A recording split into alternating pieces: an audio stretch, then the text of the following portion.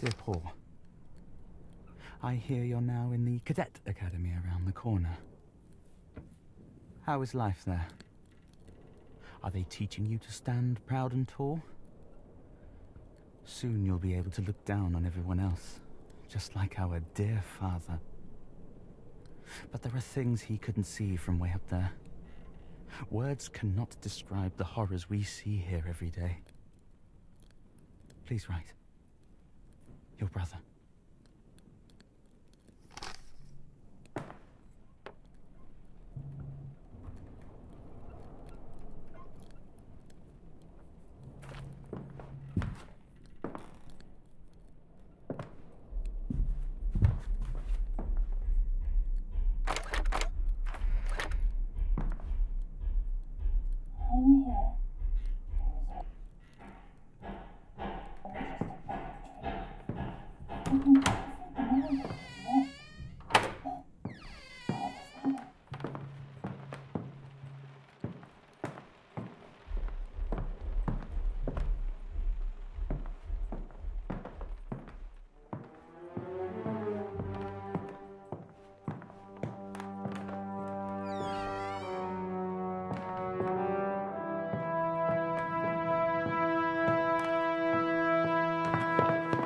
Oh!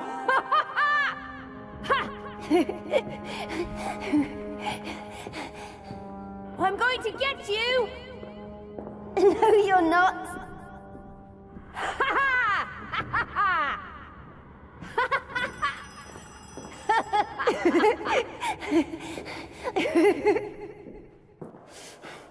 No!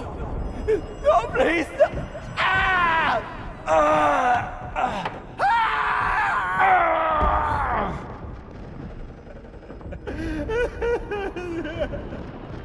No, don't.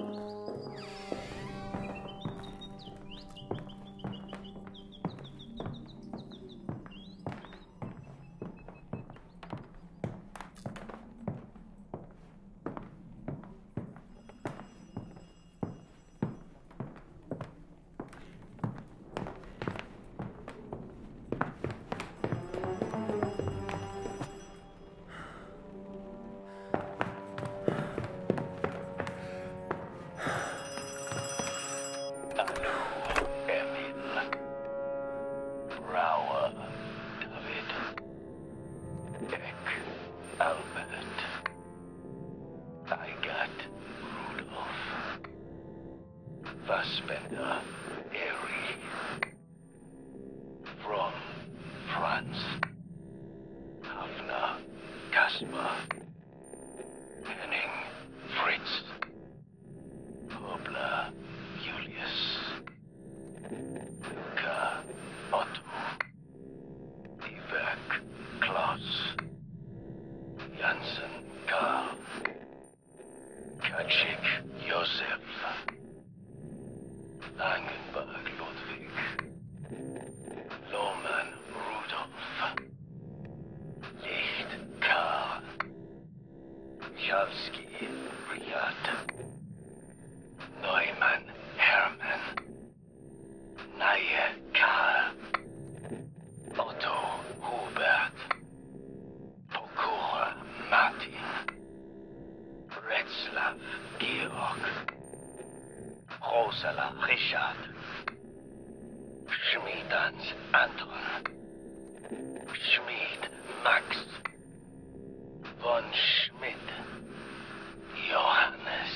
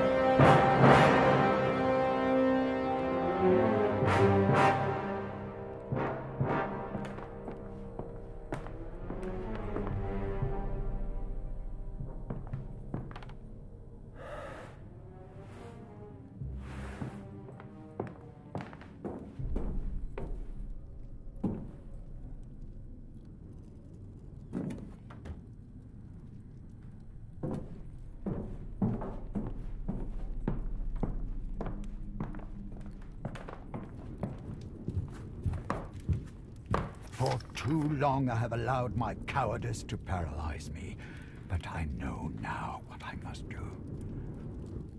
I must keep a steady hand, remain focused on my target, just as I did when I killed the gazelle.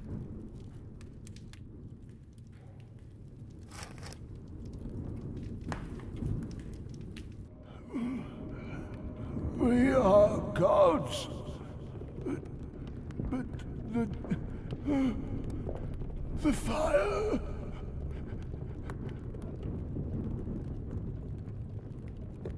The fire. Weltenbrand. The death of the gods. Our death.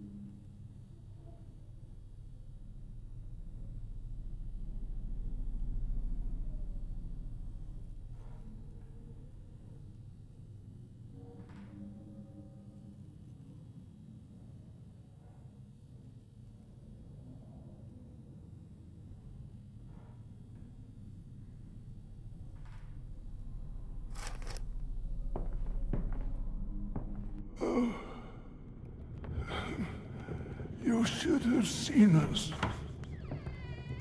We were one with our horses.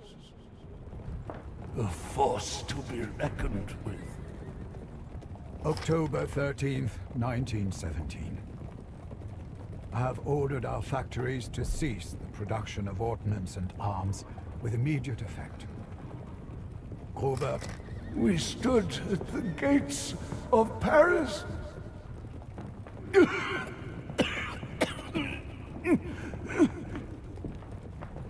The gates of Paris.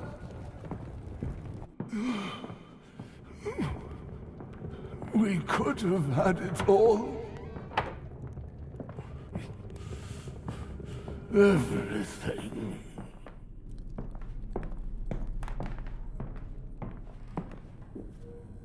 December 28th, 1916.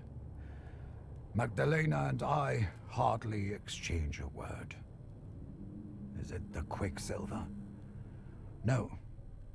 The whole of Berlin has gone quiet. Everyone is suffering from the hunger. But at least it affords me the peace to continue my work on the test animals. I want to play my part in the victory, to devise an agent that can penetrate the filters in our enemies' masks.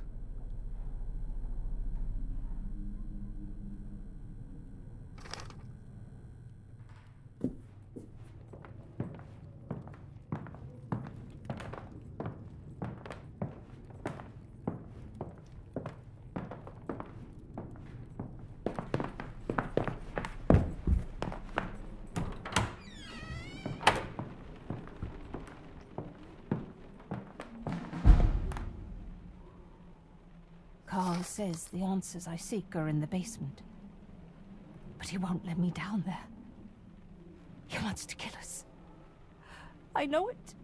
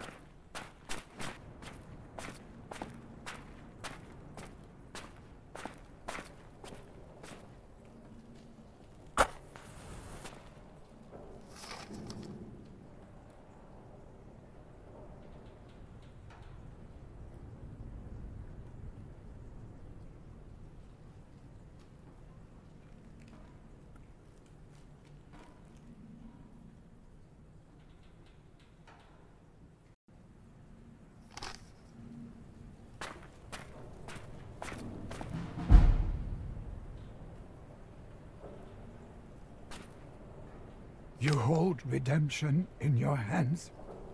The key to everything. Omega, between red and blue.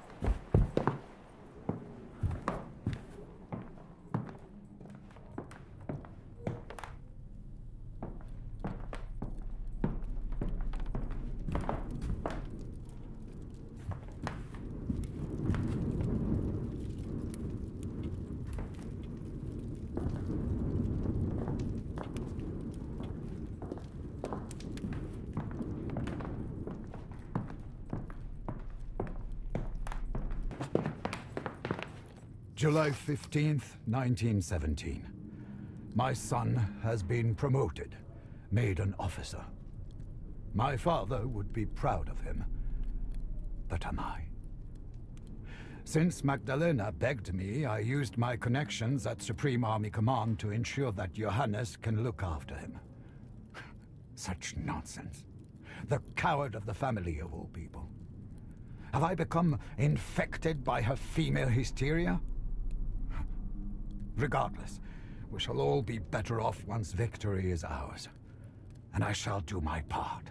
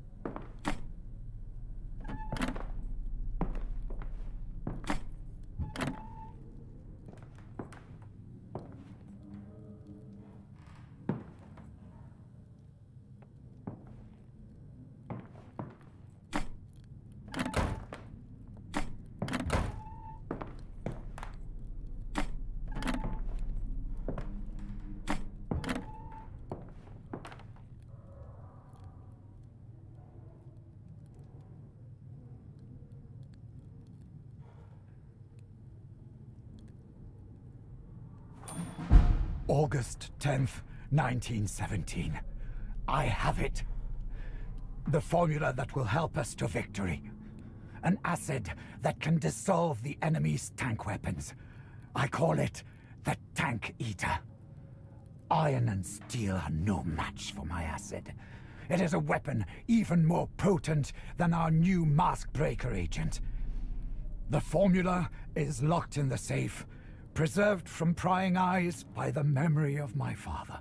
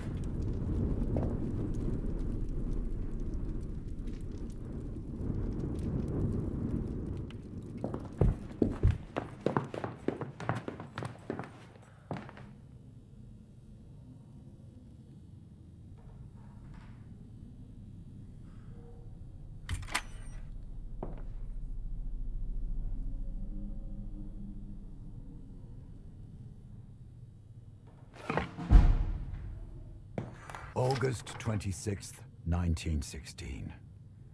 I had a peculiar dream. It was my 32nd birthday again, and I was visiting Father in Africa. Just as I did back then, I shot the gazelle. I remember the approval in Father's gaze, the nod of recognition. It was my first and only journey of such distance. In my dream, however, I was suddenly a child again. My leg no longer stiff and sickly. In this vision, I was finally able to ride with Father. We rode all over the world, from Africa to China, and on to America. He was proud of me. Over and over he spoke to me of how man and horse must merge into one when they ride into battle. Yet in reality, I never rode with Father. I was never able to learn. I know how much of a disappointment I was to him, ever since the day I was born. If only I could have gone to the front myself. But this cursed leg won't allow it. It never would.